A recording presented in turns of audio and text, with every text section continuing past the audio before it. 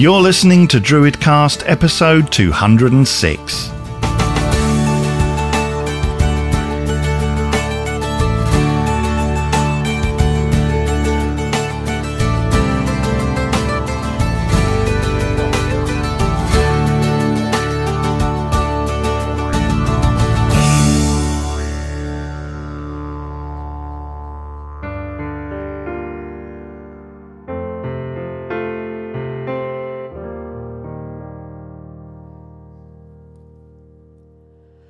Don't let this moment go.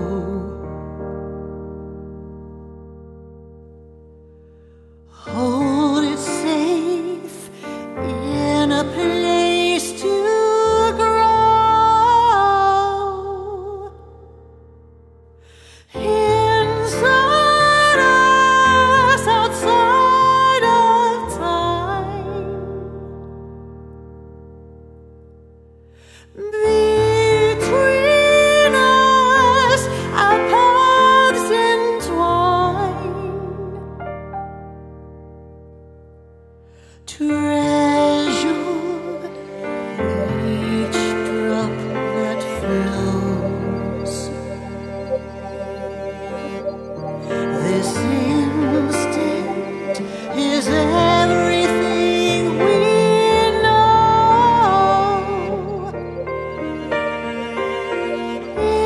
Inside us, outside of time. Between us, our lives unwind. And I thank you for giving me the most precious gift that I can receive, a private cove on time's ceaseless sea, a sanctuary of you and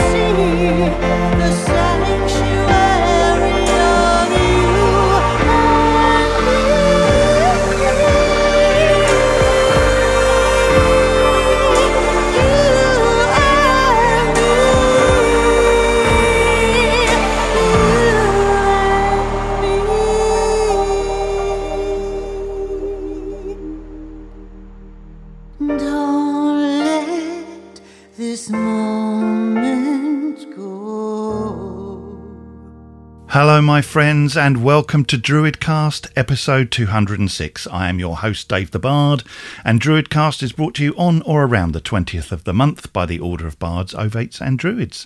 If you want to find out more about membership to the Order and our courses, you can do that at our website, which is at druidry.org. Opening the show, you heard Outside of Time, a beautiful song by my guest this month, the singer, songwriter, opera singer and magician Nymphia, who will be on the road here in the UK during September. Now, she originally got in touch with me to help her with her UK tour, but as we spoke on Zoom, I quickly realised there was a person here with a story to tell. So I invited her back on Zoom for a proper interview for the show. We cover so much during the interview, and it's a long one too, and really deep and wonderful conversation. So grab that cuppa and enjoy this month's talky bit with Nymphia. The talky bit. I am here with Valentina. Hello, how are you doing? Welcome. I am wonderful. Yeah. I've been looking around your website. We were contacted by yourself to help promote your UK tour, which we will talk about towards the end of the interview. But while we were talking, I just thought, wow, this is a really interesting person. So I thought I want to get to know you better and allow the DruidCast listeners to get to know who Valentina is. Or is it Nymphia? Nymphia? Is that, what would you prefer to be your band name? Yeah, that's my artist name, kind of like Lady Gaga is her artist name. So my artist name is Nymphia and my personal name is Valentina. So you can call me whatever you would like. All right. Okay. Well, I'll stick with Valentina for the moment, and then I'll swap just to confuse everybody. Okay. And I have my magical name too, but we won't talk about that yet. Oh no, we don't want to talk about that. That's between you and whoever that is. Yes. So you've had an amazing journey. You've been in almost all types of musical genre, as far as I can tell, from opera to pop. Also, appearing as backing vocalist to John Cale, apparently on the Jay Leno show. So what I'd like to know is, tell us a little bit about your musical journey and how you first got into music and those first little seeds. Absolutely. I wanted to be a singer, musician, songwriter since I was 5, and I wrote my first song when I was 6. I found an accordion in the attic of my family house, and I dragged it downstairs, this old Hohner accordion, and sat down and wrote a country song called Goodbye Darlin' on that.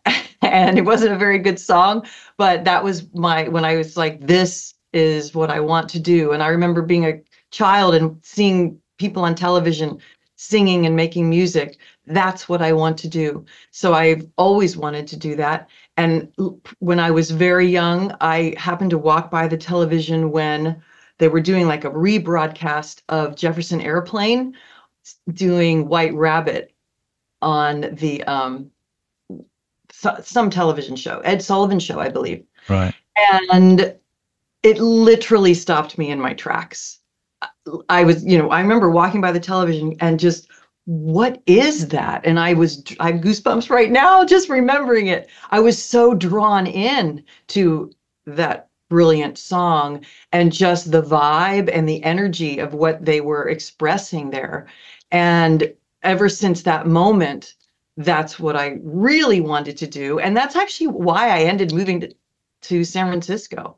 Right. I mean, it sounds crazy, but I wanted to get some of that energy of the San Francisco sound and the whole cultural movement that happened before my time. I was way late to the game, but it impacted me that much. And then I started taking guitar lessons, and when I was about 15, 16, I played in bands. The classic route. You play cover songs. I did a lot of Crosby, Stills and Nash, a lot of Joni Mitchell, because I really liked that sort of stuff for acoustic guitar playing.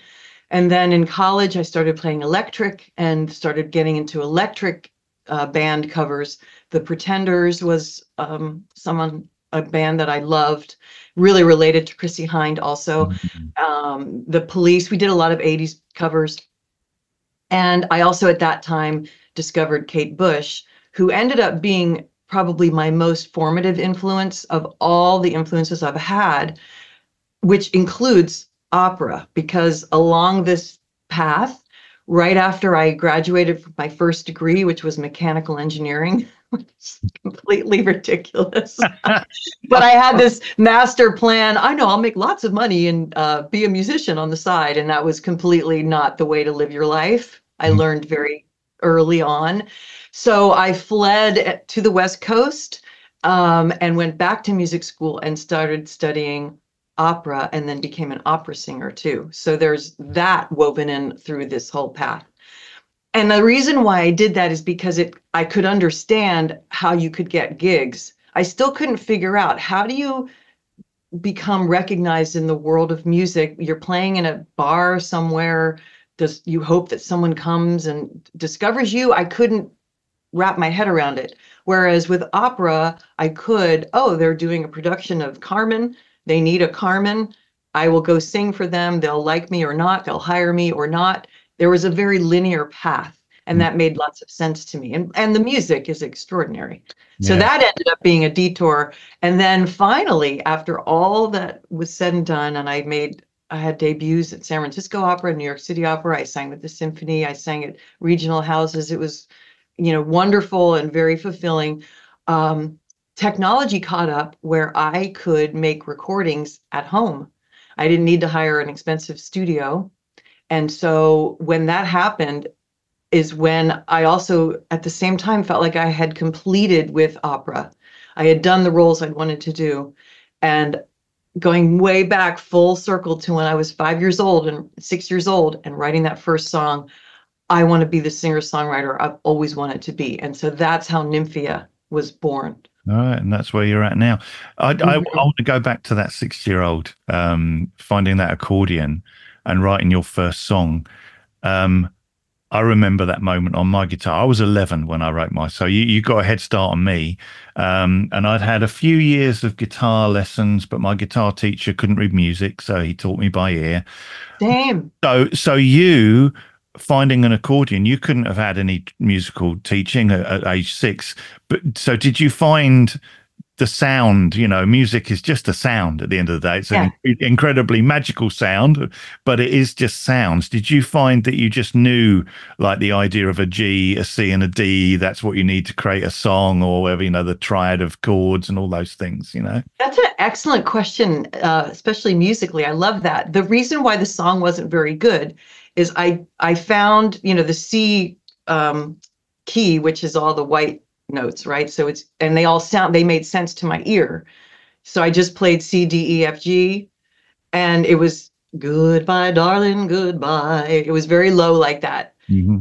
I will miss you so. And I just kept moving up the keys on my fingers and following them, and it made sense. So I literally just picked it up and just started playing and singing along to wherever my hand fell and what made sense to what I was hearing that matched the outside world. So it was very intuitive, really. I had no idea what it was. I didn't know it was 1 going to 4 and then 5 and then 1. I didn't know that. I just did it intuitively. And then later, obviously, you learn these other parts, which makes it even more fun when you know what you're doing, right? Yeah. Was it a musical household you grew up in? No, it really wasn't. They were all engineers and scientists. Right. Teachers. That's engineers, scientists, and teachers. So my cousin is a musician, but no one really was. So, And so Grace Slick, I mean, what a voice. Unbelievable. Right? Your first encounter with White Rabbit there. I mean, it's just such a powerful song, and the way it builds and everything. And I've noticed you've got Grace Slick, you've got Chrissie Hynde, you've got Kate Bush, 3 incredible female musicians who I can completely get why they were a massive influence on yourself. But before you heard that White Rabbit, was that what age were you when you heard Grace there? I can't remember what you said. I didn't really say the age. I think I was at a slumber parties at a friend's house. So I think I was probably around 10 or 11. Right. Okay. So starting to wake up a little, heading into puberty and waking up into the themes that song is referring to, moving out of childhood. Yeah. Yeah. I remember when I was at school, my teachers were very concerned about me. Not they were saying, "Come on, Dave, you're not stupid. You've got a lot of intelligence. You need to work harder." And I would just say to them, "Don't worry, I'm going to be a professional musician." And I'd already got it in my head when I was at school that was just going to be it. I mean, it took me till 2008 to finally do it. But so did you have that? I love that. You know why? Because when I was in engineering school, first of all, at that time, there was like 1 out of 10 people was a female in engineering school. I'm sure it's very different now. But I would say to people, well, I'm not going to be an engineer anyway. I'm going to be a musician. Right. And they all would say, why are you in engineering school? I understand why their confusion. So yes, it's the same thing. Same kind of thing, isn't it? It's a hard road, though, as you know. Yes. I talk a lot with other artists about this. I feel one of the hardest things for any artist is to decide and figure out, how am I going to move through the world and be an artist, not be starving, live a comfortable life, a good life, and keep my art alive without selling my soul too much. It's, I think, extremely challenging. Yeah. So Yeah. I understand people used to say too, I always hated this. They would say, if you could do anything other than be a musician, do it, because it's so hard. Yeah. And I understand what they're saying. I hated it when they said it, but I do understand what they're saying. And when are you going to get a proper job? That's the other thing. Yeah. So music was growing in your life, and you've gone through this path, this journey through the different genres, through the things that you love dear. But your music now is very, very rooted in spirituality, is very, very rooted in that. So there must have been another journey going on at the same time. That maybe may have been separate for a while. I don't know. Maybe we'll explore that. But they've come together now with Nymphia. But what about your interest in things spiritual? How did that all come about? I think I've always been that way. Again, my parents told me that when I was little, like 5 years old, that I would come in and say what they would say. My dad would say nutty or uncanny things. Things he said that there's no way you should have known these things about other people. In other words, psychic things.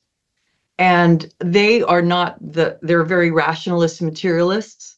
So it's not something that they were like into the woo-woo world, but they would tell me that I was doing these things that they didn't quite understand. So I think I've always been this way.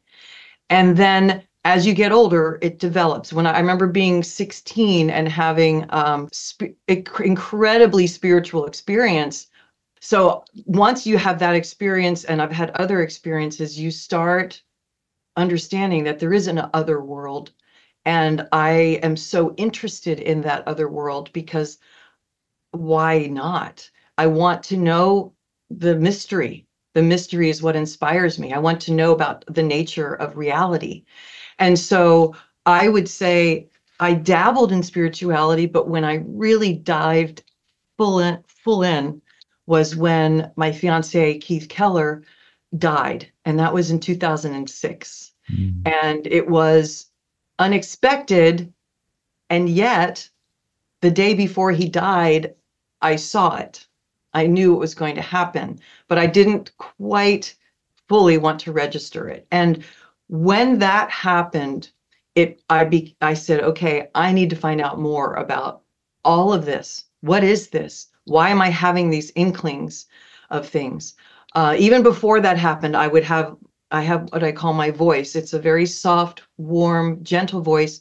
It seems like it emanates from my right side, which makes sense. I feel like it comes over my right ear, and it will say things to me. And every time it does, I'm not kidding you, it turns out to be true.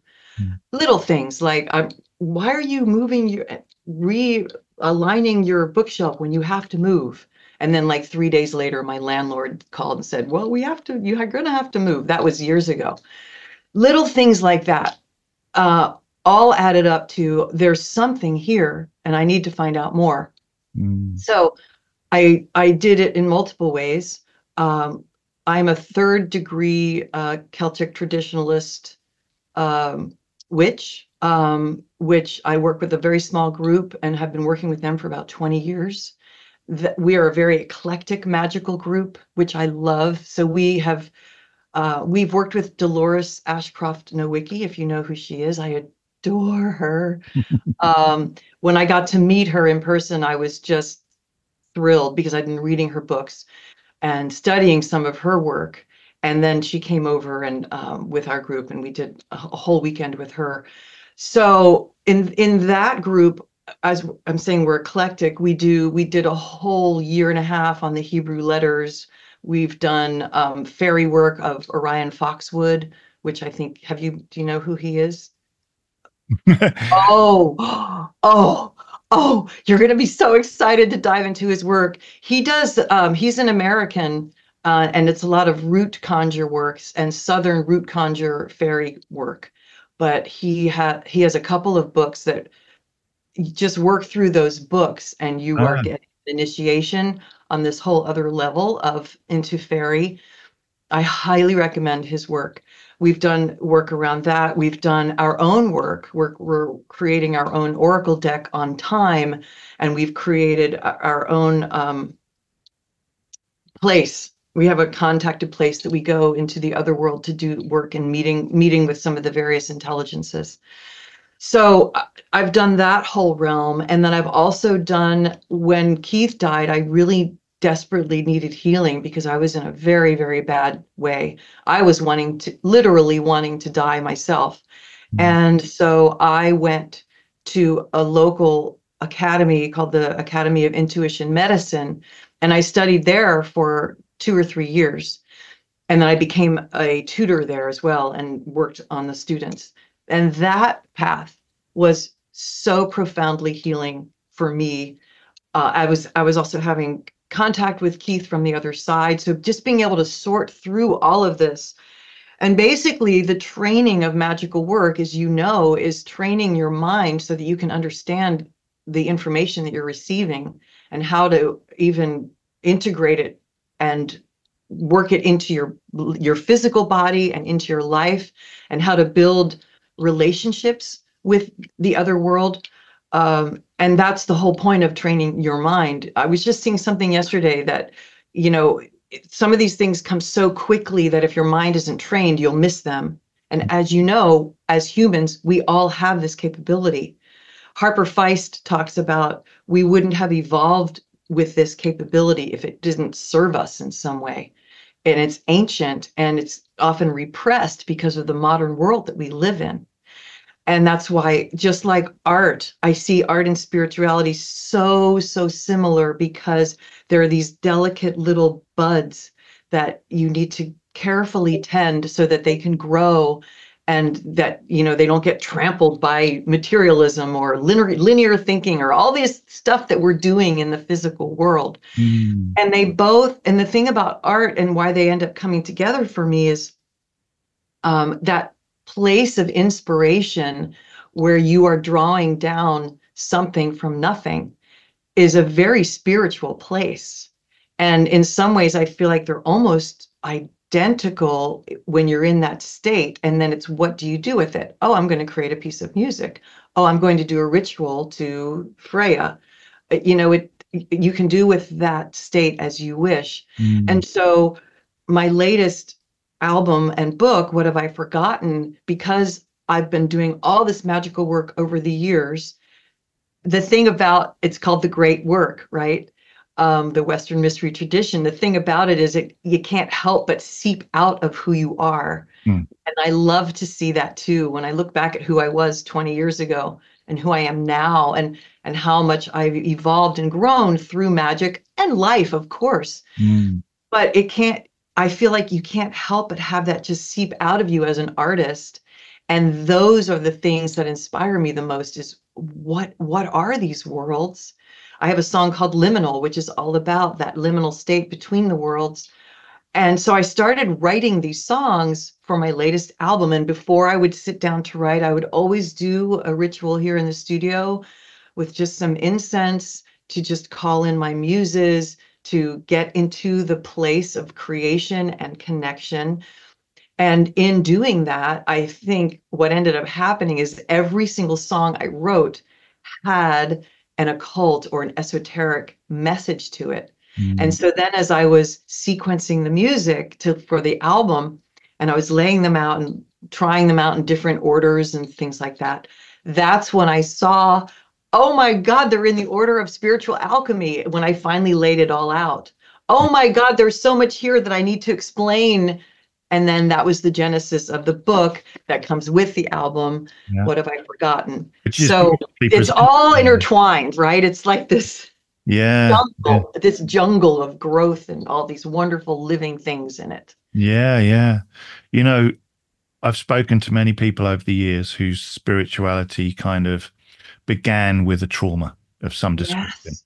Yes. and opening up a kind of questioning of what's all this about if this can happen so suddenly, you know, that kind of thing, of sounding like what happened to yourself and with Keith there. And that's a strong tradition in shamanic traditions as well, you know, that people Yes. can come through very, very strong illnesses or something like that, and then when they come out the other side, they have a deeper understanding of this, potentially this thing they've always had all their lives, but suddenly it's something that they can touch, they can see, and they can feel in a much deeper way. And I've always felt that we are storytelling species. You know, we live our lives through story, and I think that's part of the reason why Netflix is so popular and places like that, because we still need story. You know, Yes. if you take away Netflix and all those other things and those stories, then our ancestors, the storytellers, the bards, the skalds, the shops would have been the people who came to the village, the town, and it would have been the only time that you would have ever been able to hear a music being played by a human being, because obviously in those days, believe it or not, Spotify didn't exist. Yeah. I know. Absolutely. Netflix has replaced the campfire. The campfire, yeah. Gathering. Yes, Yeah, absolutely. yeah. But I think what you're keying onto there is, like, you know, in the Druid tradition, you'd call it the awen, you know, this kind of flowing spirit that is all around. And it's it's given story by that tale of Ceridwen brewing her cauldron and the 3 drops coming onto the thumb of Gwion Bach that then becomes Taliesin. And then in the Norse tradition, you have the mead of poetry as well, which is the same thing to me. It's that flowing spirit of inspiration.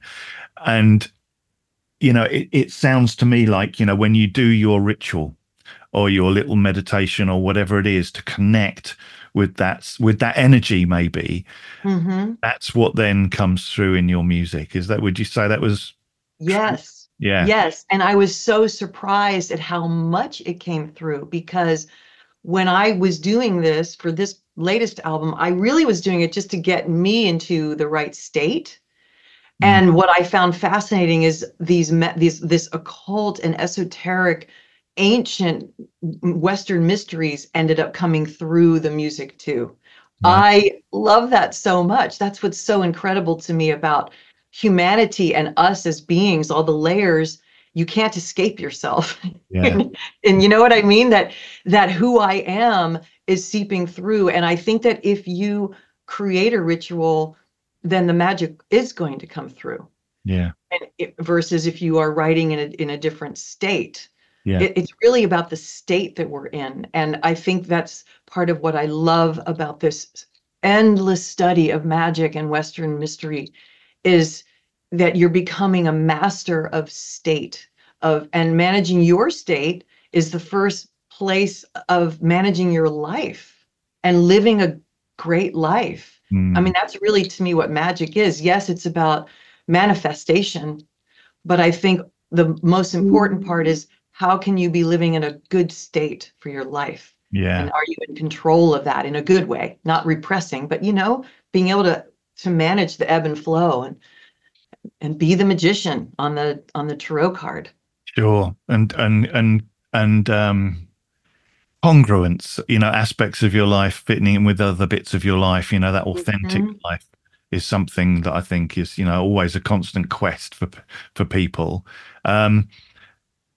So just before we started to talk, you sent me the introduction to your book, What Have I Forgotten? And which is the book that goes with your album.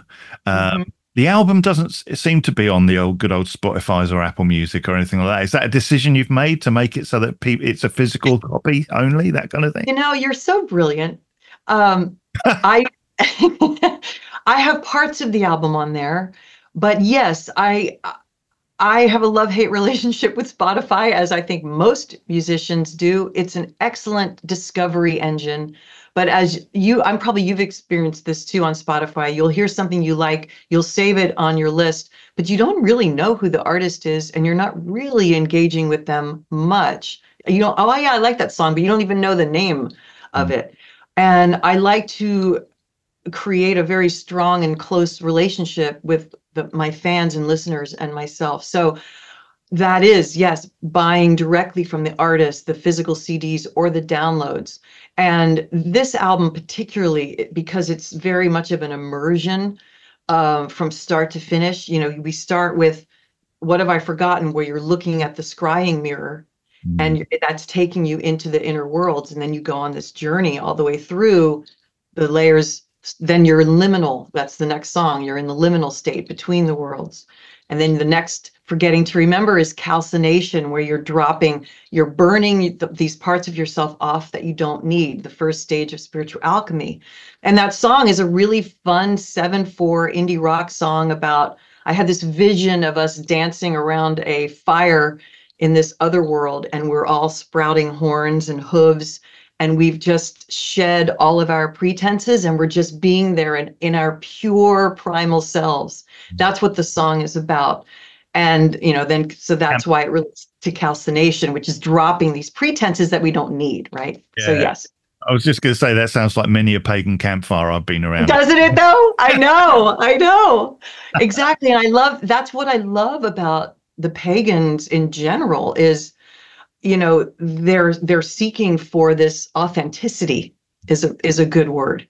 And interestingly, I was raised an atheist, so I didn't have Christian baggage when I became a pagan, because I consider atheists and pagans they're so close together. I consider myself a pantheist versus an atheist, and if you think of it like a grand circle, and they're literally like right next door, you just tip over and there you are in pantheism. So that was a nice thing when I thinking back on my spiritual evolution, that I didn't have to wrestle with a lot of those problems. And so that really kind of matched my atheist upbringing of, because there are definitely, I would say within that, there was this idea about some repression of religion. And religion and spirituality are two different things. And I don't like to judge other people's religions, because there's something, I think we're all doing the same thing. We just decide to do it. It's just like, I'm going to sing opera today, or I'm going to do a blues song. It's the same. It's music. You're just doing it in a different genre, is how I see it. Yeah. There are many paths up the mountain, as they say. Oh, yeah. Top of the mountain, And one of the things I always say, Richard Dawkins, that famous atheist who wrote, yes, if he said to me, okay, prove your gods exist, I'd just take him outside into the woods and say, there they are. It's like, yes. It's that very thing to me, is that me too, on that deeper level. Yeah. Amazing. What a journey. And so it sounds like your album is a concept album in a way. And one of the things I was told recently by a songwriter is that on Spotify, and this will back up what you've just said, on Spotify, they had an algorithm of people who skip tracks. And it used to be that it was very much recommended that you got to the chorus within 45 seconds, because that's how long people give new music on Spotify before they decide whether or not they... I like that. Okay, 45 seconds. Yeah, well, okay. Apparently, I've heard that it's dropped to 30 seconds now. So, so that means that songs like concept albums like Shine On You Crazy Diamond, this show... Yes. Yeah, Shine On You Crazy Diamond, or The Dark Side of the Moon, and those which kind of have that very, they wouldn't even be made nowadays under the kind of Spotify guidelines, So you are correct. Yes. Yeah, but I think it's up to us us musicians to say no. We dig our heels in and we say no. We are gonna continue to write songs which have meaning. And if you get past that 45 seconds, you'll have a great time. Yes. Yeah, there's a saying, don't bore us, get to the chorus. There you go. So, but yes, oh my gosh, Dave, thank you, because that is one of my manifestos of my music. And I can truly say that all of my listeners, that's what they love about my music. It's not that, Yeah. it's something else. And it does bring you to the other world in listening to it. I've heard it from many people. And it's not something that's overtly that, like something that's ambient and you're putting you in a trance, however. It's just there's something infused in it, like a good cocktail with an infusion of grapefruit or something like that, that you can sense it. And I think that's the intention, whenever you're interfacing with art, you can sense the intention of the artist. And I feel the same way about the whole musical world at large. That's why I love the indie movement so much, because there's a lot of great music and great artists out there that do not have to fit a mold, and therefore they can create the way they see fit their music. And now with the internet, you can reach out directly to people and have them discover you. So I'm so grateful for that. Yeah. And I've met a number of American musicians over the years. I've played a few times at some American festivals, S.J. Tucker and Winter and Sharon. Yes. And it was Which is how I know you now. Yes. Who introduced us to each other, Arthur Hines, there's and one of the things I love is that you're all friends, you're all just on the path together, and there doesn't seem to be any competition or anything like that. You play together, you celebrate together, write together. It's a really lovely community of American musicians out there playing at all these festivals. I saw you play at Hexenfest. Is that what I saw you play there? I played at Hexenfest last year. Yes, it was fantastic. And S.J. Tucker was there, as a matter of fact. There you go. And of course, Sharon Knight and Winter played, because it's their festival. Yeah. It was a beautiful, beautiful festival. For anyone who's near Saratoga Springs, California, it's coming up again this September. Right. I highly recommend it. Yeah. So tell me a little bit more about What Have I Forgotten? Because obviously the music came first, or did the book come from? Did the book come from the music? The book came from the music when I realized, as I said, I wrote the songs and I sequenced them, and I realized, oh my gosh, there's a lot that needs to be told which I love, hidden messages. I love that about the mysteries and the occult, where they're working with symbols and multiple layers. And so my songs had that woven in because of all the work, the studies and the books I've read and all the things. Like I said, they just come through your lyrics, right? When you're writing stuff like this. And that's when I sat down to write the book. And it was, I don't know if you've ever written a whole book, but this is my first time doing it. And it is, it's a labor of love and commitment. And I remember every weekend, because what I needed to, as an artist in general, I needed to carve out long hours of nothingness as like the cauldron or the container of what's going to be created inside of it. And within that nothingness, I have the freedom to just, if it takes me 3 hours to start something, that's okay, because it's serving the creation. So I carved out these long periods and made sure that I would spend at least an hour and a half actually writing. And then as with anything, once you start, then you're in it. It's breaking that the little viscosity. It feels like there's viscosity there, this little membrane.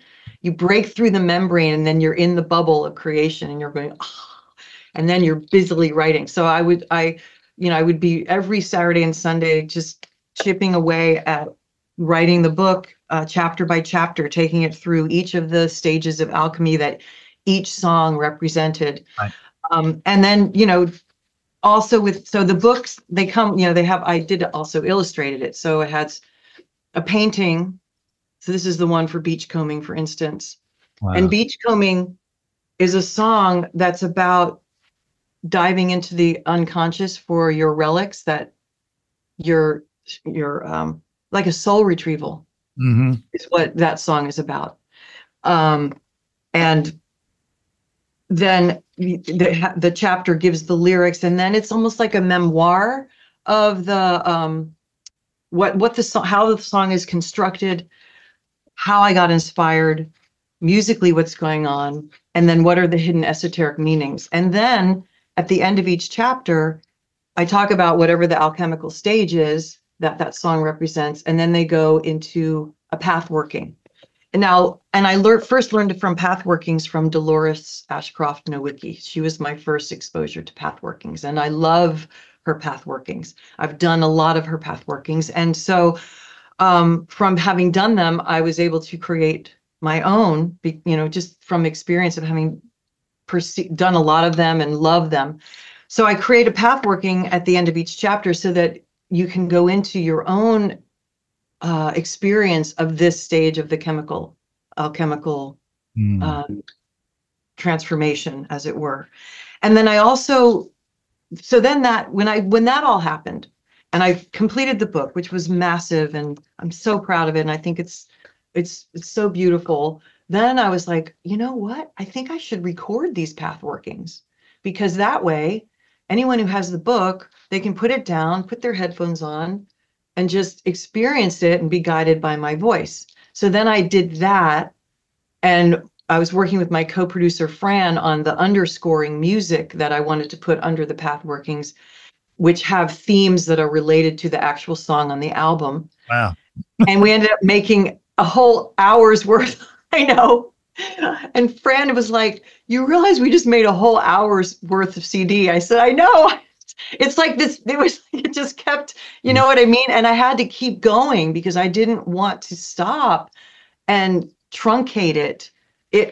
That's this thing where art asks you what it wants to be. Like once you do the first chip on the stone, I'm going to make a sculpture, and you chip the stone starts telling you what it's going to be. And I feel like you have to honor that. So I did. And so that was the final piece of this very massive project, between the album and then the book and then all the path working. So I really call it like a 360 immersion, because you get all three things and you can experience them just for fun. Listen to the music. It stands on its own. But if you want to go deeper and you read the book and then go deeper still, put your headphones on. And I've heard back from some fans that talked about that they did have experiences from the path working. And that makes me so happy as a magician and as an artist, and that's the goal, right? That you can cause an opening in someone's soul or spirit to evolve them on their spiritual journey. Doesn't get any better than that. It's amazing. So from the first recording or writing, I guess, will come first before the recording, to the final word of the meditation pathworking CD. How long was that? It must have been quite some journey. Yes, it was. I mean, the entire project was close to 4 years. Wow. And with writing the songs and producing them, the book was 1.5 years of that 4 years. So the album was pretty much complete. And then we were just doing the mixing at that point. So I knew what the songs were, and I knew the order, and I knew what all the themes, I knew all the esoteric hidden messages for the book. And then the recording of the path workings, obviously, once the book was done, I sat down and did the path working. So that was probably a few months of that. And then going back to Fran. And since we already had the songs written and the motifs created in the music, that was went pretty quickly to create the underscore music, because it's long, it's trance music. So it's very long, sustained tones with just motifs here and there. So that, yeah. Yeah, mate. Yeah. I have an awe of people who write books. I've got a very good friend, Christopher Hughes. He I adore him. Yeah, well, he's written so many books, and he just keeps writing these books, and I'm just thinking, how have you got so many words in you? Well, because when you're around him, he's such a witty person. Oh my Yeah, gosh. yeah. Wordsmith, absolutely. Absolutely, and I don't know if it's a Geminian thing with me, but I get easily distracted, and you know that's why I think I can do a 5 minute song, but I mean an actual, a whole book. Maybe one day I'll have a go, but Yes, I recommend it. I've never done it either, and it is absolutely. I do think it's a rite of passage because once you do it, you realize it's the Shawshank Redemption. Do you know that film, The Shawshank Redemption? yes, One of my favorite. It's in my top 10 films because I feel like it's such a metaphor for life and the life of an artist. But it's like the Shawshank Redemption of life, where you realize, you just every day, a little bit every day, and you will get there. It's like it's like being healthy too. Every day, just make sure you do something healthy and you will be there. It's a way of life. It's a spiritual way of life, I believe. I really do. They do say that everyone's got a book in them somewhere, don't they? That's the thing. I definitely believe that. Yes, yes, yes. And so the way this interweaves with the show I was is just about to ask that, actually. I was going to say, and you're taking it on the road, right? So, so we've got a psychic thing going on, Valentina. Exactly. Absolutely. So the way this interweaves with the show is, I'm just realizing there might be a theme here, but I think it has to do with the art asking for what it needs. Because what we've ended up creating for this show, which is with myself and Rose Thorne, who is a beautiful, amazingly talented singer-songwriter from Brighton, UK, is I can get into the genesis of how we got together. But when we got together, my idea was she doesn't open for me or I don't open for her, but we weave our stories and our songs together in a show. And we actually have a conversation about them. And therefore, with that vision, I realized, oh my God, I've got to write a show. Now, I have written a show before. I wrote a show here about Edith Piaf at a theater, and it was really cool. I can tell you about that later if we have time. But I realized I need to now write a show. So there I am. There it is again. Like, okay, here is this thing that I want to create, and it's informing me what needs to happen for it to be created to its fullest extent. So I sat down to write what the interstitial stuff between our songs, and it ends up being as if you're eavesdropping on a conversation between these two women from different age ranges, cultures, who are both artists and songwriters and are expressing what it's like to be alive, what it's like to be an artist or be a female, all of the above. And so slowly but surely constructed our show with our songs. And Rose Thorne, she was the one that laid out the order of the songs, and it was absolutely brilliant because she saw themes between them. And then with those themes is how then I wove the conversation to bring out the themes of empowerment or the theme of loss or the theme of feeling alone, all these different themes. And so that's how this whole show evolved there. And there's a magic in there too, because how could there not be, because of some of the songs that are from What Have I Forgotten? So the whole show takes you on this journey. We start with my song that's called Over the Hedge, which is named after the folk practice of traveling over the hedge. And so that brings you over the hedge into this other world of enchantment and discovery and music. And we take you through this story. It's very bardic of storytelling and songs through the end where you come back out from over the hedge and you're back to the mundane world again. And all these things happen to you while you're inside. And that's what the dreamery is. It's magical music from the dreamery. That's the show. How did you meet Rose? How did you find her? So one of my fans who actually discovered me from saying, Alexa, play something ethereal. And it played one of my songs. It's just switched on now. I know you have to be careful what you say these days. They're listening. Yeah. That's so funny. And he played one of my songs. And so he became a fan. He got on my email list. He bought my albums. He had a radio show. His name is Rob Perry. And so he interviewed me for the radio show.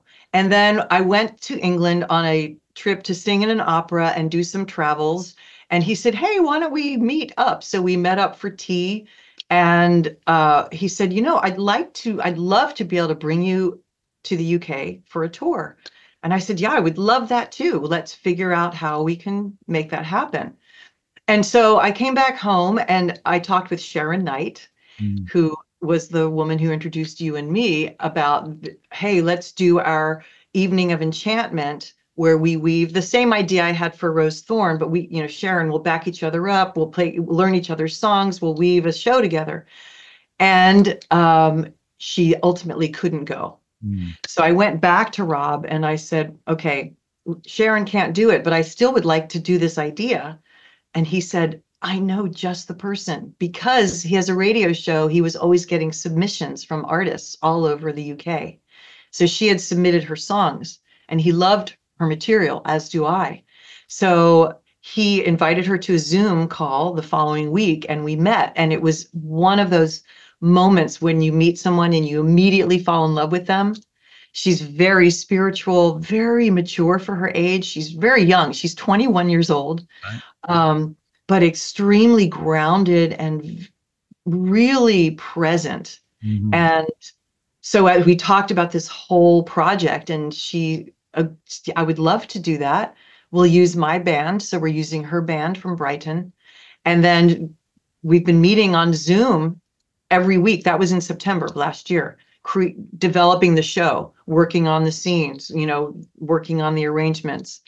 And then I came out to the UK in April of this year, and we did a bunch of pre-promotional things, going to all the venues and doing shout outs in front of them.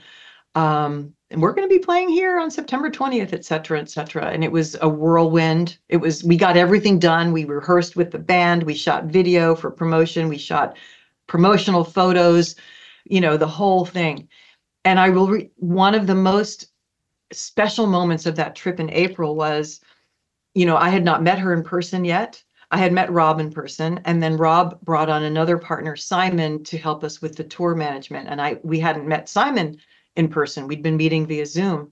So we all came together on that weekend for the first table read of the show. Now, the guys they understood what the show was. I explained it to them like I explained to you, and the document was in a Google Drive so they could read the script, but they hadn't really experienced it. And so we did the table read where we read through the whole show and we played through all the songs. And when we finished, there was this amazing bubble of, and that moment, like when the show ends right before people start applauding, and you know how it feels when you're the artist, you can always tell whether they liked it or whether they didn't. You know what I'm saying?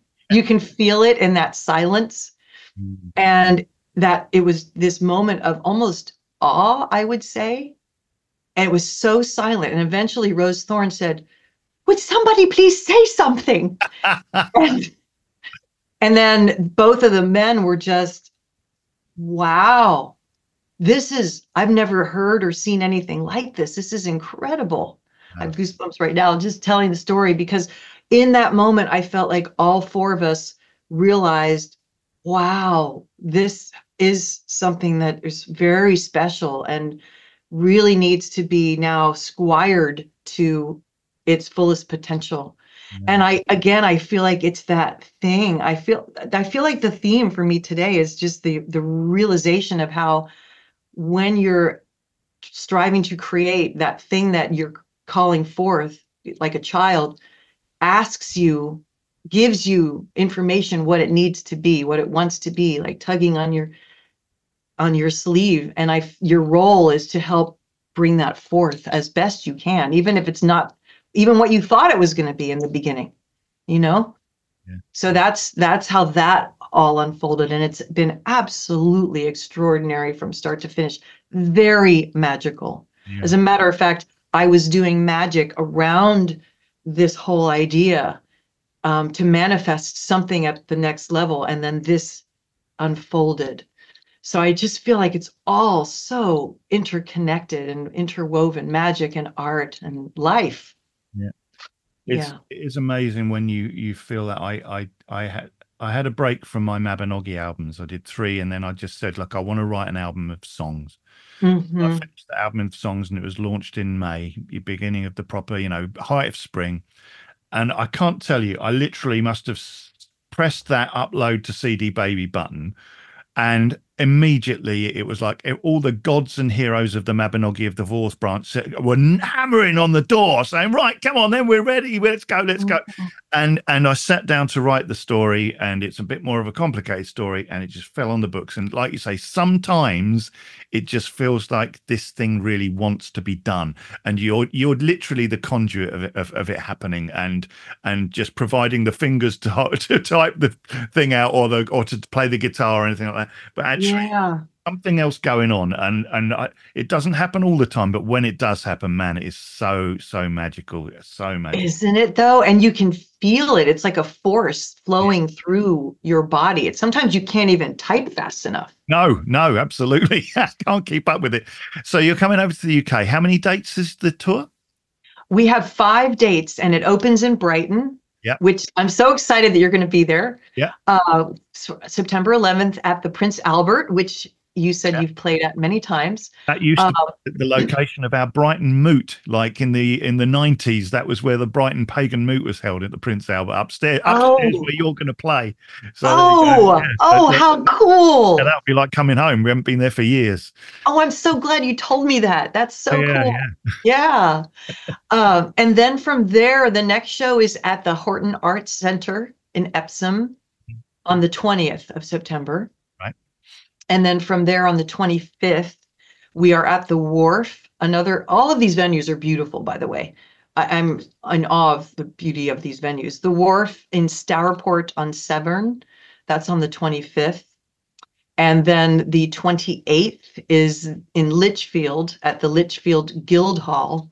And then the final concert is the next day in Cambridge at the Cambridge Junction on the 29th, which is Sunday.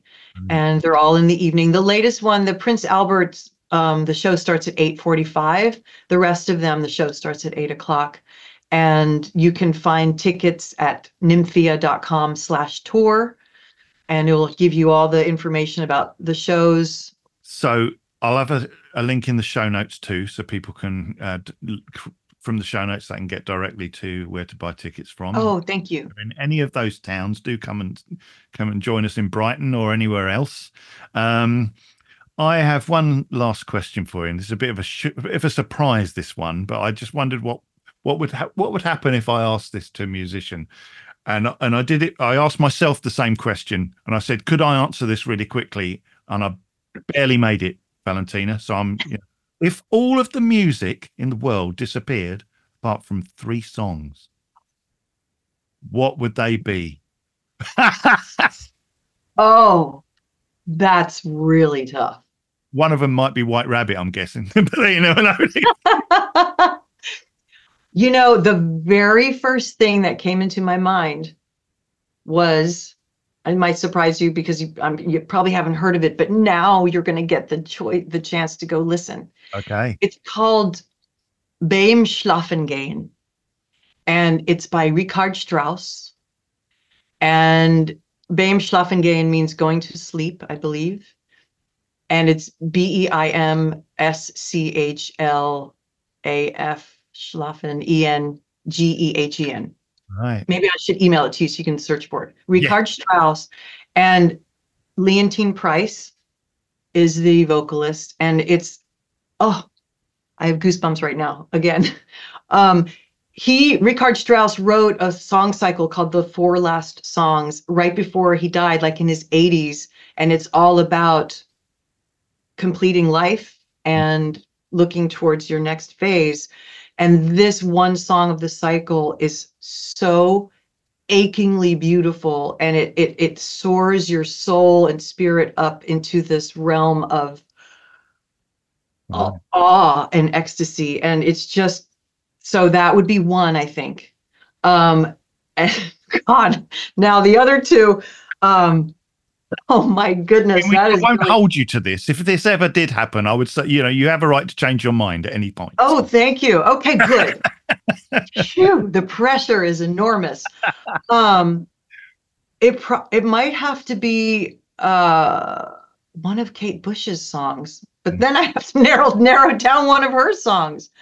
Oh my God, that's insane. This is hard. This is hard. I feel like I want to get back to you on this. Okay, let me just do something really quick off the cuff. But let's just say White Rabbit because it's brilliant. Yeah. I'm just gonna say that. And then I'm gonna say Kind of Blue, from Kind of Blue, So What? Miles Davis, So What? Okay. Right. Great songs. Yeah. Your first one was a lot deeper than any of mine, I'm afraid. Tell me what yours. Tell me yours. Well, I asked myself, and I thought, what would it be? And the ones that immediately came to mind, and obviously I reserve the right to change my mind as well at any time. Yes. But the first one would be "Comfortably Numb" by Pink Floyd. Oh, so good. Yeah, I mean that guitar solo halfway through. Oh, Dave Gilmour can make the guitar sing to me like no other guitar player in the world. Yes, I have goosebumps again just thinking about it. The second one would be, weirdly enough, "Freebird" by Leonard Skinner. What? Oh my God, Freebird! Yeah. I've only got to hear those opening chords of that organ piano, and I'm starting to well up already, because I love that song. There's a similarity between those two songs, actually. Sorry? I think there's a similarity between those two songs. They're both very long. Yeah, that's good. Actually, it's smart to pick long ones because you only have 3. That's true. Oh. Yes. So you could pick Anagata Davida, maybe. That would do, yes. And my final one, weirdly enough, was "Hell's Bells" by AC/DC. Oh my God! I love that song too. Yeah. So, but like I say, if I sat down and properly listened to it, and I asked myself the question, because I thought, if I was asked that by me, how quickly could I answer? And I thought, well, yeah, I've got those 3. I'd like those 3. So there we go. There you go. But I'm going to definitely look up the Strauss one when we finish. So yeah. It's. Thank you for that question. That's a tough one. I'm going to be thinking about it all day. I might email you back. Here are my final selections. Okay, fair enough. Well, thank you, Valentina. We've been talking for nearly an hour, but it's been really lovely to talk to you. I wish you all success in the world with the book, with the meditations, with the album, and with the tour. And maybe come back and tell us how it all went. Once it's Thank you. I love talking with you so much. Thank you for having me on. You are just a treasure. Thank you. Thank you very much. Blessed be. Blessed be. Little girls that got news. Be nice as a motto has been overused. I was thinking of the substitution. Be wild has gotta break the illusion. 'Cause as you stretch through the years, the tougher you'll get. And look at your canvas making art, and it ain't done yet.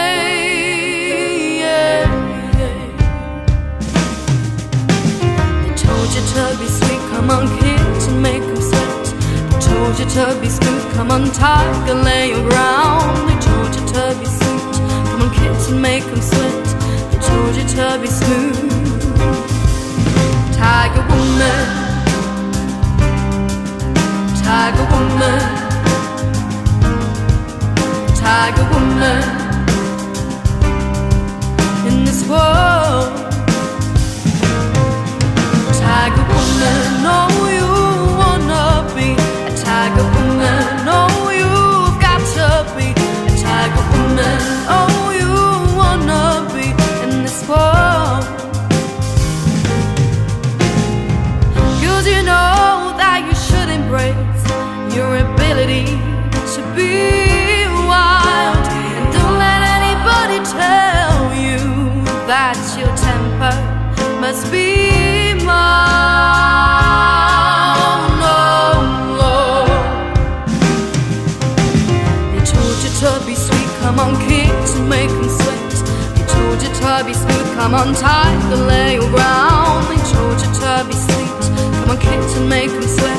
They told you to be smooth. Oh, tiger woman, oh, you wanna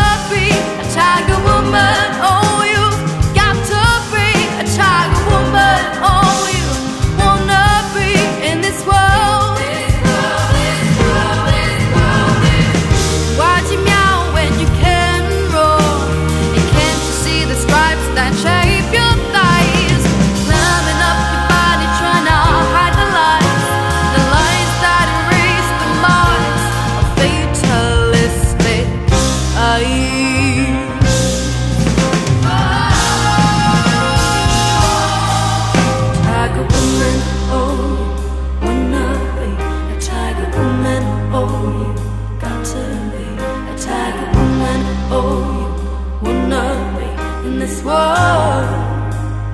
A tiger woman, oh, you wanna be a tiger woman at all. You've got to be a tiger woman, oh, you wanna be in this world.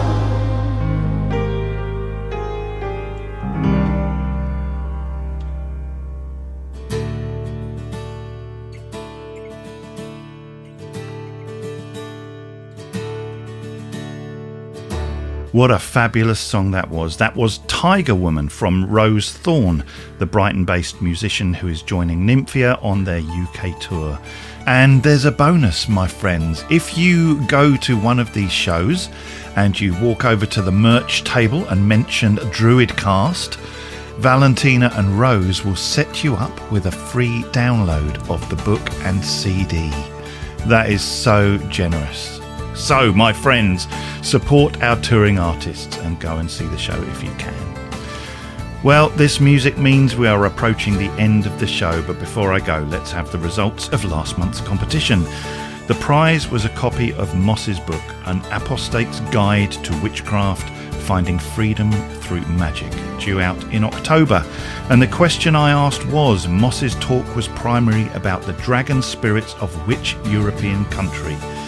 Well, the answer was Germany, and the first name drawn from the hat and winner of that book is Scarlett Worley Birch from Brighton, UK. Brighton is a lucky place right now. Congratulations, Scarlett. That book will be posted to you when it's published in October. The prize this month is a copy of Nymphia's book and CD set, What Have I Forgotten? And the question I'd like you to answer is, what was the song by Jefferson Airplane that inspired Nymphia on her path? What was the song by Jefferson Airplane and sung by Grace Slick that inspired Nymphia on her path? Email your answer along with your full postal address to podcast@druidry.org and one of you will win a copy of that wonderful book and CD. Well, that is a show, my friends. I will see you back here next month for episode 207. But until then, I wish you all as ever peace and blessed be. Goodbye.